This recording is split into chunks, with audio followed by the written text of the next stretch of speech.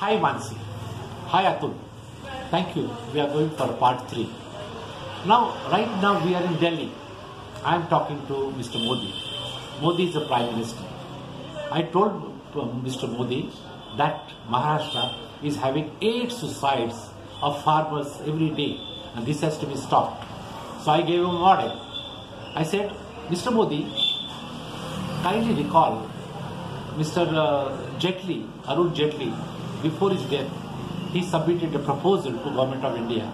It's called budget proposal, in which he said the country is committed to the blockchain and it will do every possible thing for the development of the country. So, Mr. Modi, I would like to invite your attention to this sector.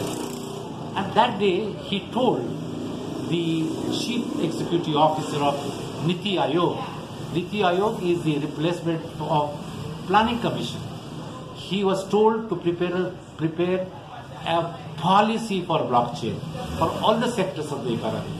I understand, even after a lapse of 2.5 years, he has done nothing. Mr. Modi ji, why did you step in and tell him to expedite? Now, this gentleman is supposed to create certain other chains.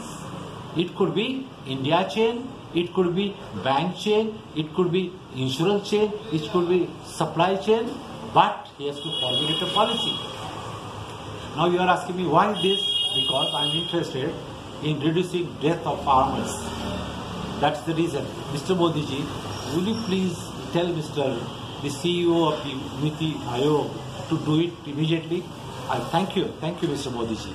Part 3.